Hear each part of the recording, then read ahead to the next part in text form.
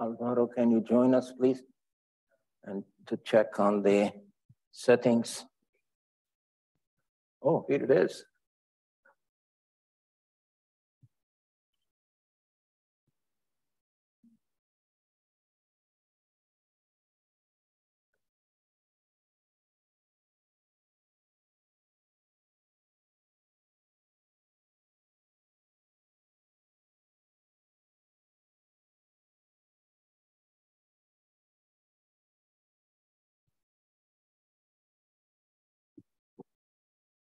Are you able?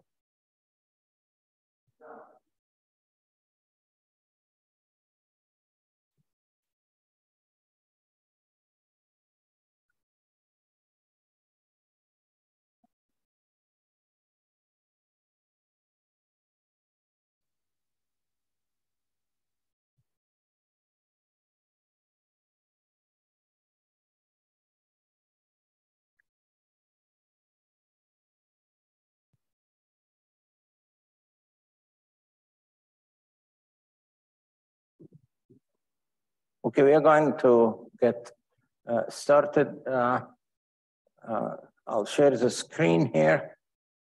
And we checked out that the second midterm is on Monday, October 31st. All right, so that answers your question for sure now. And if it's not programmed correctly in the assignments sheet here, let's check it again. Oops.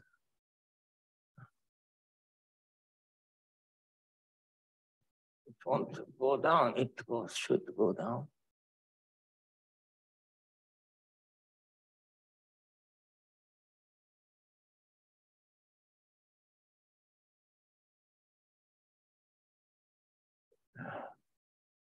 $31.10, yeah. So we still have today's lecture, Friday's lecture, and followed by the third lecture later on.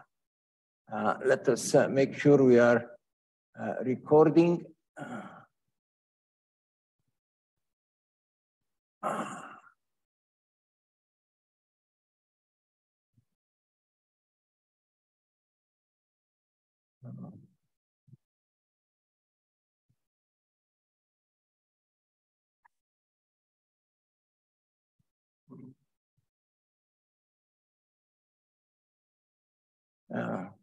It doesn't show that we are recording. I'm sorry. Okay, it is recording. Yeah, all right. And you haven't been able to join us, so we'll have to go.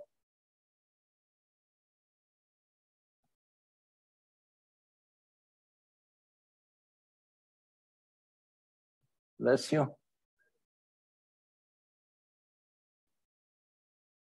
Okay, we have covered quite a bit of material so far. And what we are emphasizing right now is what we would call the phenomenology. What are the phenomena that happen when we have reactor accidents? Following the first part where we dealt with the concept of risk. Some of the phenomena is the loss of coolant accident. We built a very simple model based on the equations of fluid flow, where we conserve energy, we conserve momentum, and we conserve mass, or the conservation equation in that case. We followed it by describing the process of cooling the debris, or what is left after a core meltdown. And we also dealt with another phenomenology that happened in accidents that we'll cover later on, which was the steam explosions. And these were very serious events that did indeed happen as far as we know in the Chernobyl accident, as well maybe in the Fukushima in unit number 4 in Fukushima, and it is not highly acknowledged yet. There are other accidents that can happen. One of them has been turned into a movie, the China syndrome. Of course, we know already that is not possible, but we'll study it anyway. And the clad ballooning accident, and then we find that containment structures are built so as to mitigate the effects of those types of accidents. So today, we consider the clad ballooning accident. So what is a clad ballooning accident? A clad ballooning occurs if the helium gas that is injected in between the fuel pellets are made of uranium dioxide, a ceramic. It is porous. It contains the gaseous fission products and prevents them from leaking. And they are encased inside a container that we call the cladding, a tube basically where those uranium dioxide pellets are stacked on top of each other. Now, in some part of the tube, there is a contact between the fuel and the cladding. So it is filled up with the gas. The gas in that case is helium.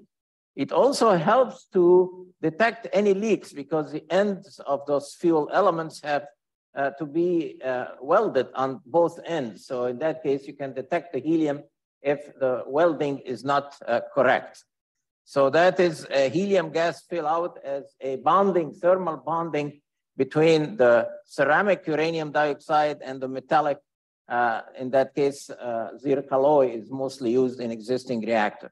Zircaloy is a trade name. It's an alloy, in fact, of zirconium with some chromium. And that alloy of zirconium has two interesting properties. One of them is that it resists corrosion. Obviously, we don't want corrosion inside the core of our reactor.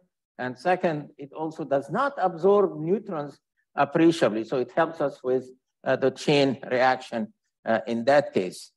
Suppose that there isn't enough cooling of those fuel elements. In that case, you'll find under normal conditions that the coolant circulates between the fuel element. It has contact with the surface. The fission occurs in the uranium dioxide. The heat is transferred through the fuel pellets to the helium gap in between, to the cladding and to the coolant. Everything is normal. Notice here that in between the fuel elements, they are in a matrix of 17 by 17 in a typical pressurized water reactor. You'll find that there is enough gap for the coolant to circulate around the pellet and extract the heat.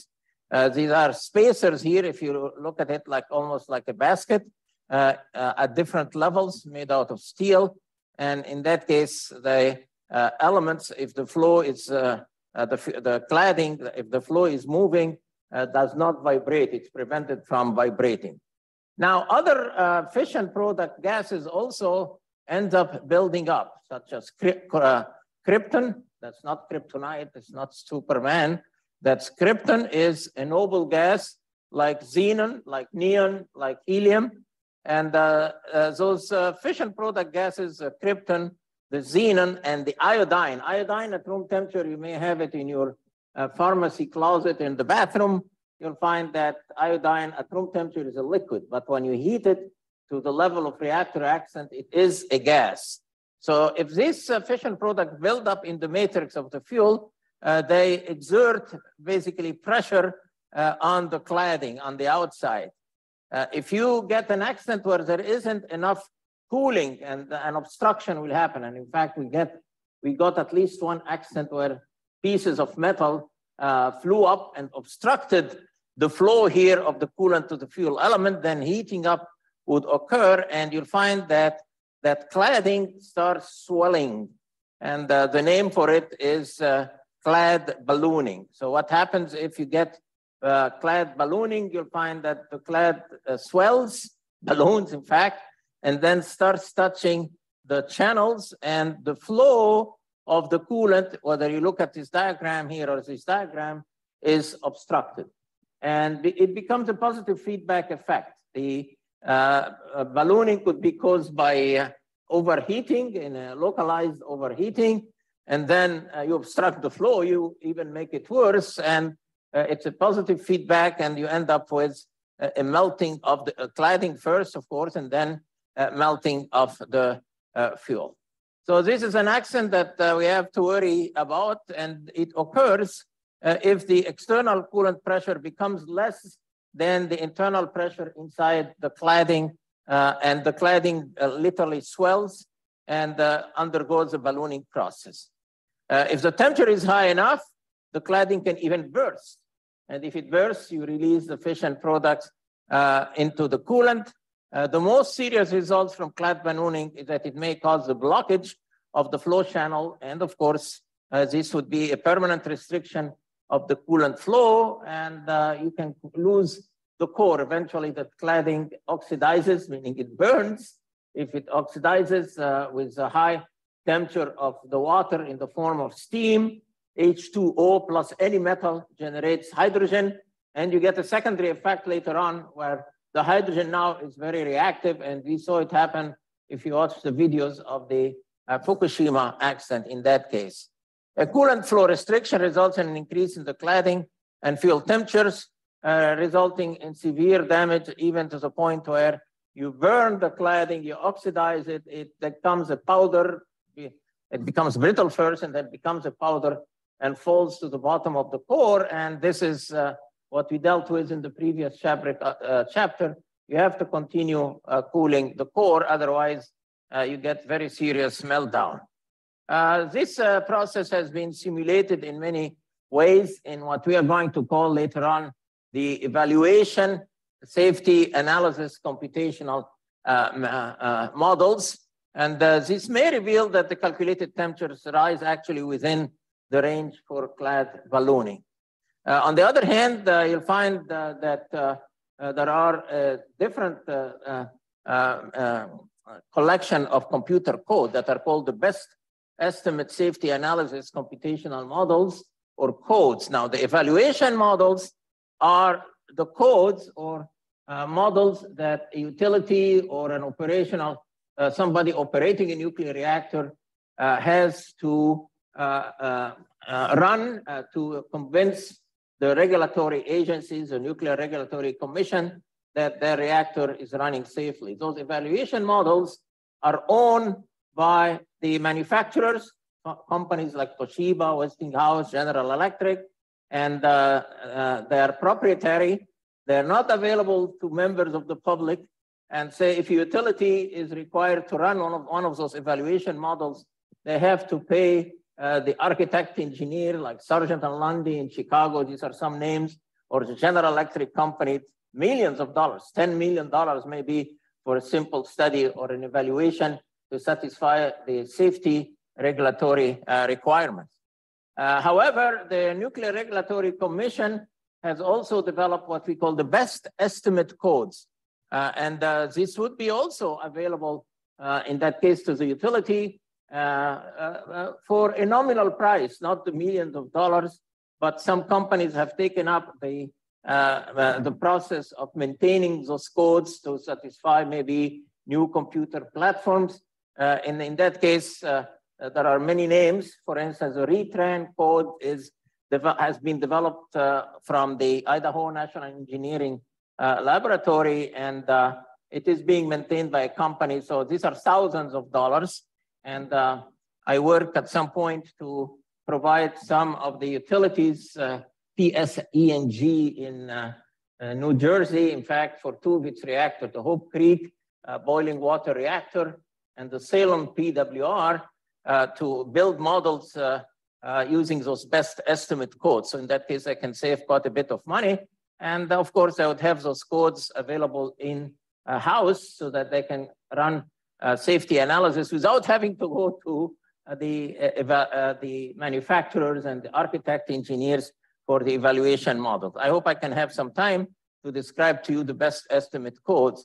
The evaluation models can be described in the Code of Federal Regulations. The Code of Federal Regulation is the collection of laws that basically have to be satisfied before you can operate a nuclear power plant. You can go to our reference library. If you get to the main library south of campus and you turn to the area of the reference library, you can get to CFR Part 20. CFR stands for Code of Federal Regulation, which has the laws of the United States, in fact, that tell you what you have to do to satisfy in your when you operate a nuclear power plant from the safety perspective. Anyway, so this is a formal codes that have to show that the temperature when you operate your nuclear power plant, even under conditions of transients like an earthquake or a tornado or a hurricane, that you will be operating it safely. All right, so this is some situation that we worry about. Calculations of clad ballooning with a careful accounting for the statistical uncertainties can also be done with the more public domain best estimate codes. If I have time, I'll describe to you one of those codes. All right, so another interesting phenomenology of accent scan has been described, and it's named the China syndrome. And this is totally fictitious. However, many people believe that it can happen. And the idea of the China syndrome is this, is that suppose that you have an accident in this is the containment diagram of a pressurized water reactor, PWR. And the suggestion is that if you melt the core, and it did happen, in fact, in Chernobyl as well as in one of the units in Fukushima. In fact, TEPCO, the Tokyo Electric Power Company, acknowledges that they had a core meltdown in a boiling water reactor. In that case, this is a PWR. The boiling water reactor has the control rods coming in from the bottom. So the core melted and leaked into the basement, the base under the reactor. This is supposed to be called the dry well under the reactor core. And they show us now that that molten material, which would be the fuel, molten with the cladding, with the control rods, with all the materials in the core, we call it the corium material. That's a molten fuel, can go through the pressure vessel and then embed itself into the concrete. And it can go to a given depth until, of course, a heat generation from the decay heat is stopped. But it can, in fact, go to a depth into the concrete under the reactor mat there. This is called the mat of the reactor, and it is built on the bedrock here, whatever it is, sandstone or limestone in that case.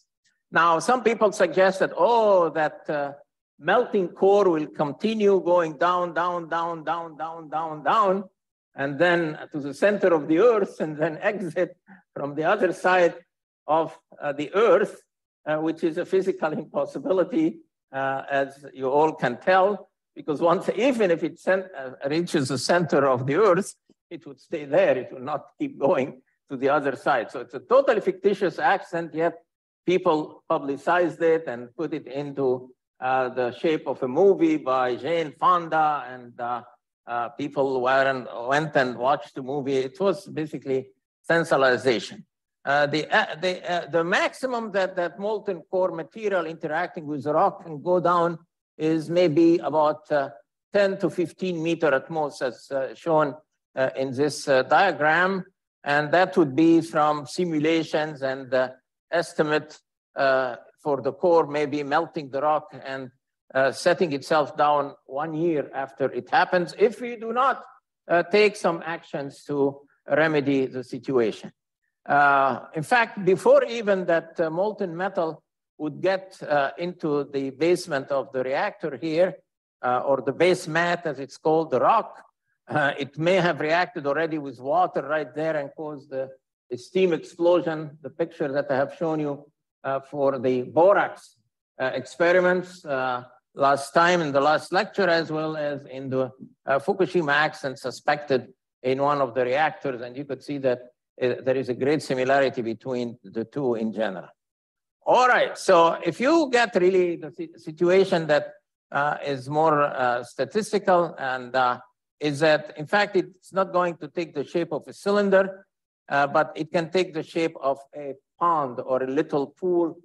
It's the same way as water after a rain accumulates in kind of pools. This is what now we call it the melt pool. It would be a mixture of the core material, the corium material, with whatever material is at the base mat on which we are building the reactor. It could be granite, it could be sandstone, it could be limestone. Remember the term here, corium material, so that you can read the rest of the literature. Some people suggest that the radius here, r, from the center takes basically a simple equation, is equal to a constant z, multiplies into z. Z would be along the z-axis here, the depths of the sinking pool.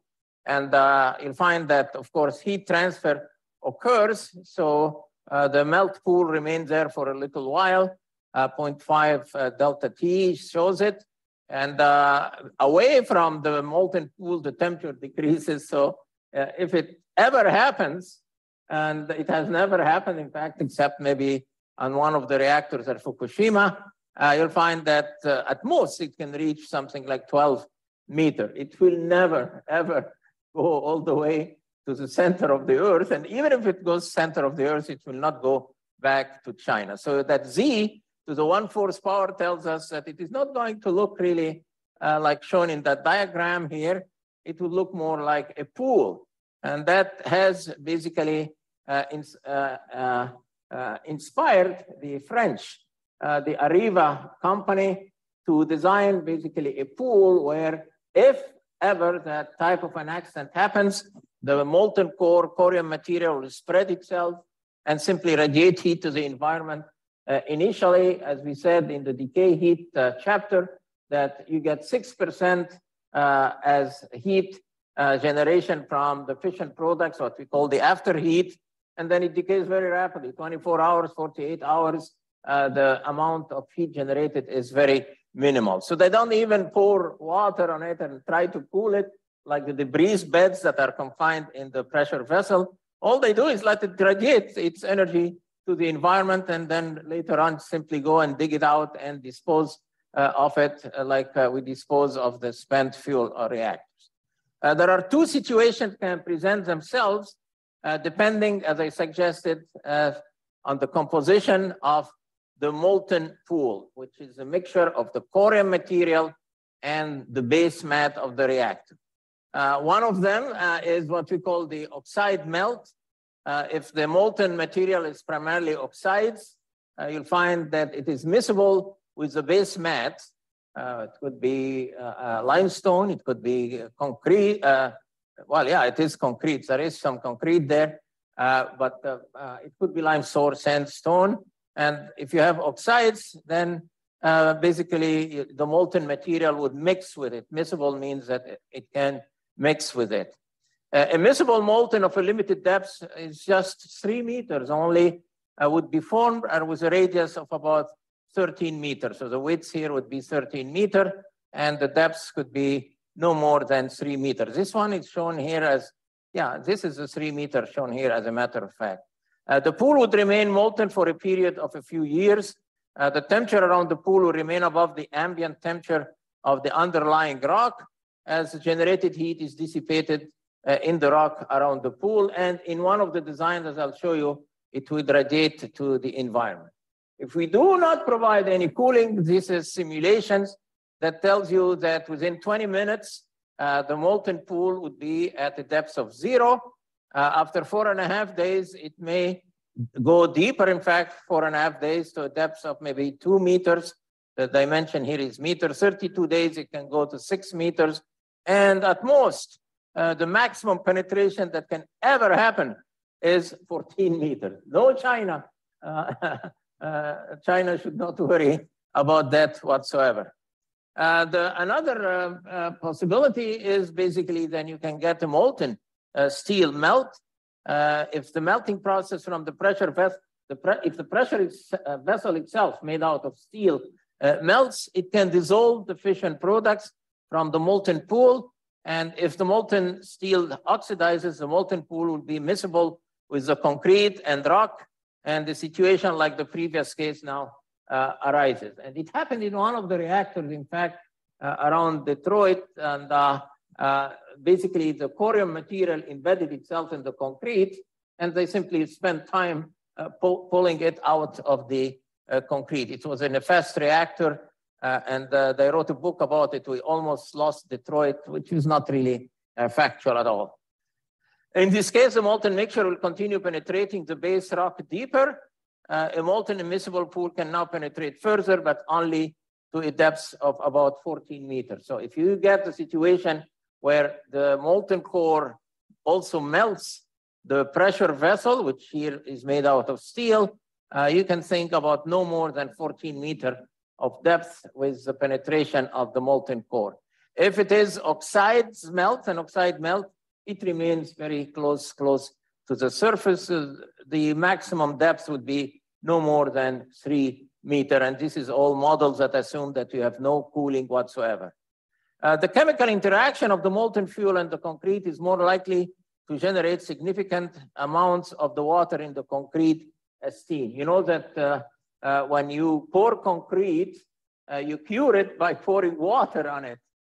So the concrete contains a very significant amount of water. When you start heating it with molten metal, you release that steam, but also you can release it in the form of hydrogen. So that hydrogen would be very reactive, and we worry about hydrogen explosions in that case. So in that case, other gases are released from the concrete, particularly the hydrogen. The steam and gases generation would more likely lead to the pressurization of the containment structure over an extended period of time and eventually fail it. And you'll find that the steel, the containment structure, if it is not cooled, would release radioactivity to the environment if you do not provide cooling. So cooling becomes of the essence in a situation where such an accident occurs. This suggests that implementing a cooling process in the unlikely extreme situation of a core melt-through event is a scenario that is worthy of attention and not the totally fictitious assumptions of that idea of the China syndrome. And we know better now than believe basically the fiction. It's fun maybe to watch the movie, The China Syndrome, but we know what are its limitations. Because these are accidents and we need to operate our nuclear power plants in a safe way, we want to design systems that would not leak radiation to the environment. And in that case, experiments have been conducted. And to understand really the phenomenology, how is it that the elevated pressure in the containment can behave in the case of an accident. And in fact, at Fukushima, this is something extremely important to study. The pressure in the containment increased to such a level that they could not operate the valves that would release from the environment the hydrogen that was formed in the accident. So that was a miss that has to be considered in future designs. But we add now to the containment structure what we call the engineered safety features. These are the containment of accidents in general, not just the 6 feet of concrete. The 6 feet of concrete are more like to protect the internals of the reactor from the outside elements, including a direct impact from a large plane, a Boeing 747, or a missile like a light pole driven by tornado or hurricane winds at 100 miles per hour. So we need to protect the internals of the reactor itself. They are not there to stop the release of steam if we do not provide cooling. And in fact, in the same way that we say that a chain breaks at its weakest link. This is an experiment of a containment built at the Sandia laboratories in New Mexico. And you could see here, this is a pipe that either brings in the coolant or takes the steam out. That's more like a coolant. You notice that if you do not provide cooling inside the containment, sooner or later, the pressure increase is going to break the weakest links, which are the penetrations and the seal here. So that is a large 22-inch liner tear near a containment scale model piping penetration. So the weakest links would be the piping coming in and out from the containment, as well as the conduit for the wiring and cables for the control of the system. I make here an interesting analogy of the need to cool the containment. And you'll find that in the generation 3 reactors already, like the AP600 and the AP1000, that containment structure is cooled. And that's the new design that has been licensed for future. It's being constructed in different countries, including China. The AP1000. AP stands for Advanced Passive, and 1000 is a 1000 megawatt electric. We'll discuss that in more detail when we deal with the generation 4 reactors. The concrete shell, think about the little chick that is inside the egg. And this has to do, in general, with shell structures in civil engineering. If you are a civil engineer, you'll understand this better. But think about the shell of an egg. And this is a structure where you get a chick there, a very small chick. And basically the chick, let's see here, the little wing, the feet, and can apply pressure here, stress on the inside or the curvature, the positive curvature of the shell, and can break it very easily. That little bird chick has not much energy. So in that case, it's very easy to break a shell if you apply stress on the positive kind of side of it.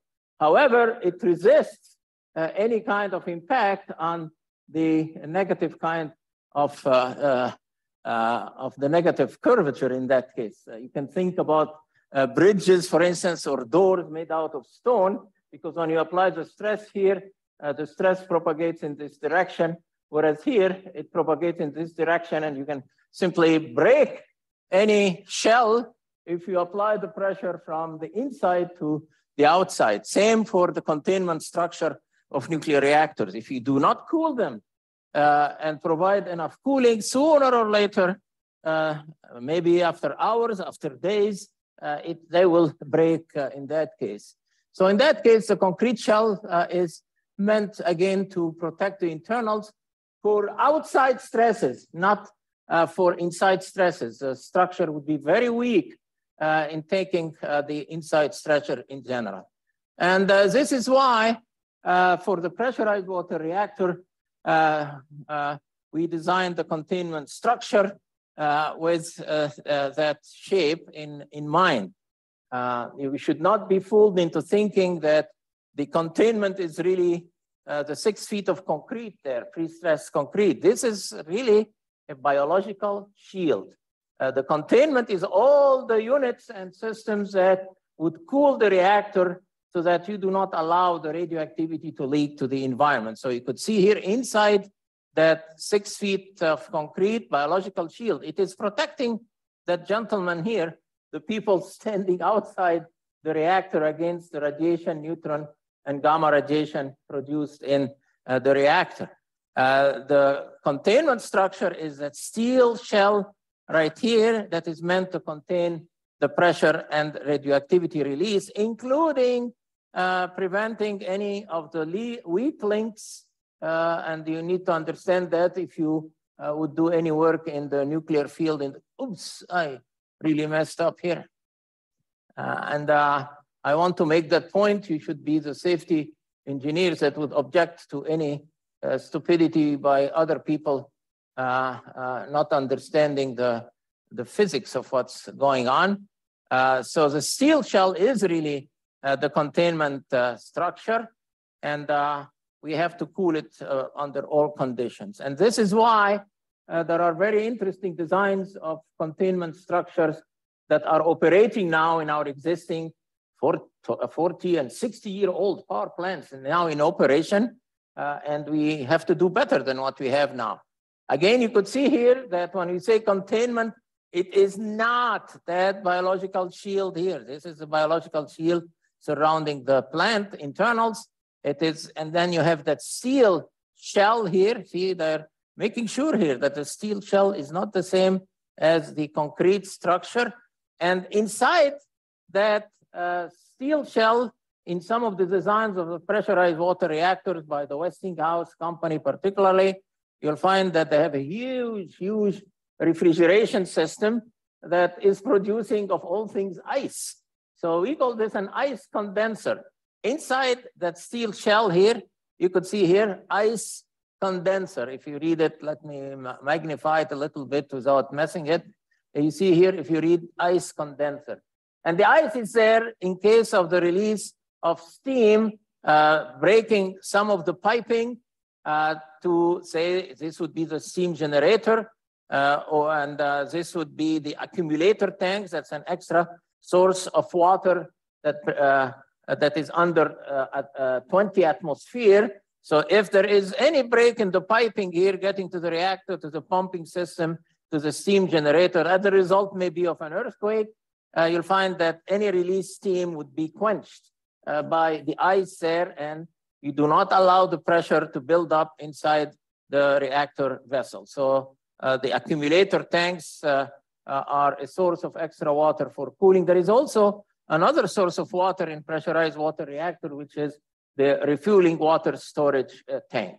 So let us understand today that containment does not mean that 6 feet of concrete at all. It means units and the different components, like the control rods, are part of the containment system. You shut down the chain reaction. A boron injection tank, that would be also pumping boron into the core. Boron is a very strong absorber for neutrons, so it would shut down the chain reaction. If the control rods, say if you get clad ballooning and we cannot insert the control rods, the boric acid and the boron would shut down the chain reaction, replacing the control rods. So here it is. I want you to be able to know these. I'll ask you a question, maybe in the test, about what are the engineered safety features for the pressurized water reactor. We have also a set of those for the boiling water reactor. The first engineered safety features in terms of safety is the control rods. The control rods would shut down the main chain reaction, say 3,000 megawatt thermal of power. The decay heat, if you shut down the chain reaction, still has to be cooled, and that would be, as we said in the previous chapter on decay heat generation, 6% initially, but it decays over a 24 to 48 hour period. The containment vessel and its containment spray system. Inside some of the containment designs, you'll find, I'm not able to move around here easily, so be patient with me, and so that I can describe it to you. There is a spray system not shown here. Maybe I can show it in another diagram. I hope that that would be touch screen, but it is not. Yeah, here we have basically, this is a component in the engineered safety features called the reactor, the refueling water storage tank, where you can pump water and spray water inside the steel shell of the containment, and that water would quench or basically condensate any steams that is released, say, in the case of a reactor accident. All right, so let us see if we can go back without messing up the system here. I don't have full control on it. Let's look on the list of the engineered safety features. The accumulator tanks, as I suggested, contain a source of water also under 20 atmosphere pressure. If for any reason the system in the reactor, the pressure is increased beyond 20 atmosphere, those water accumulator tanks will immediately come into action and provide water for the cooling system. We have also a heat exchanger that is meant just for the decay heat removal for the fission products that should last at least for 24 to 48 hours. Now, initially, if you have an accident, the pressure in the core of a pressurized water reactor is about 2,000 psi, or pound per square inch absolute. So if you want to pump water into something that has a pressure of 2,000 psi, you need a system that can surmount that pressure. So in that case, you need pumps that can generate a very high pressure. But if you studied the hydraulics, you'll find that pumps that generate a very high pressure basically have a finite amount of energy. So they can only pump a small flow rate of the liquid. So as an operator, you would intervene and depressurize the system. So initially, you provide cooling to the core with a high pressure injection system. The operators call it the HPSI. They do not pronounce it correctly. It's HPIS for high pressure injection system. And after you depressurize the reactor vessel, then you have access to another system that's called the low pressure injection system. So if you now have a pump that operates at low pressure, it can inject a much larger flow rate of water. So you could depressurize the system intentionally, and you'll see that that happened in the 3 Mile Island accident. The high pressure injection generates pressure in the range of 30 bars. Bars means barometric, or barometric pressure is atmospheric pressure. The low pressure injection system operates at 30 atmospheres to still provide water under pressure to cool the reactor core. Suppose that you get the clad ballooning, and in that case, you cannot insert the control rods and stop the fission chain reaction. This is a very serious situation. So pressurized water reactors automatically would inject boron, boric acid basically as a liquid into the core. And in that case, the boron is a very strong absorber of neutrons. In fact, it is used in the control rods, but now it's the form of a liquid to shut down the chain reaction. And you get an excess supply of water from the refueling storage tank. So these are 8 of the engineered safety features. And these are really the containment of a nuclear reactor. That is a containment system, not the biological shield that people mistake as being the containment structure. And you'll find many professionals telling you, oh, the containment structure is a concrete shield. It is not. It is more like a biological shield and the protection of the internal of the reactor. So this diagram shows us here how one of those containment structures, the steel shell here, 1 inch thick shell, can draw water with pumps from the refueling water storage tank, spray the containment internals, quench any steam. It goes to a sump at the bottom of the core. We'll study that as a human error later in the 3 Mile Island accident. And that sump goes to basically a heat exchanger to cool the water and bring it back and spray it inside the containment structure.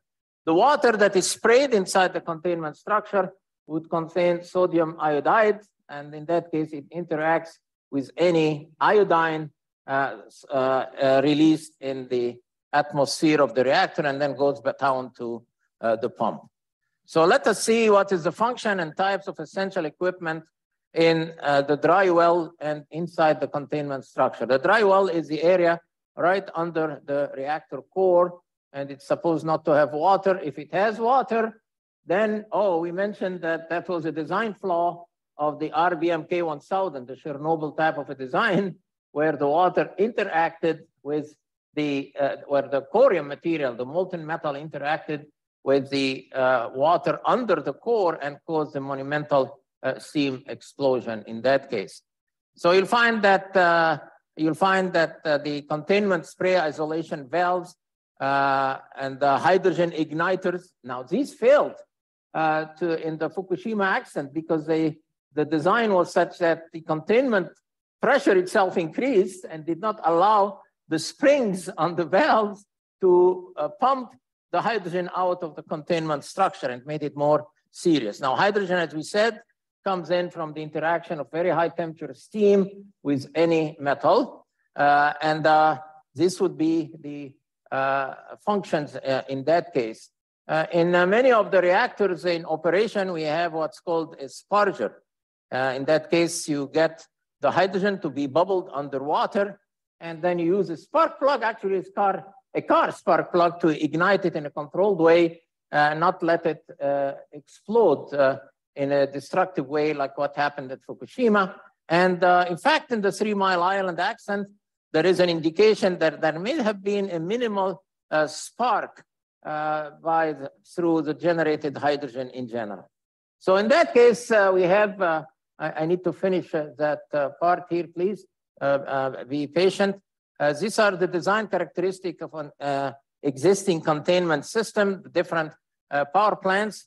But look at the time if we do not provide cooling where that containment structure fails. The SP Zion plant would fail within 16 hours.